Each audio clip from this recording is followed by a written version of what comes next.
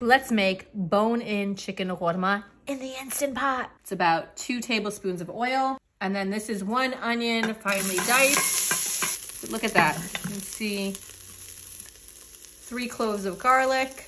We're gonna add 1 teaspoon of salt, coriander, cumin, zira, turmeric, and here we have chili pepper, okay? This is cut up whole chicken.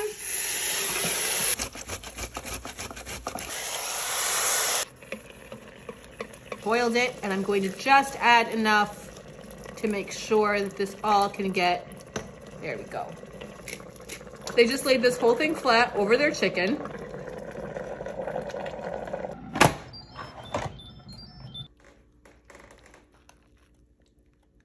It has a good amount of gravy. The lehab is perfect. Why are we using many pots again? Why are we not just using the Instant Pot? I'm going to go reflect on this while I eat this plate.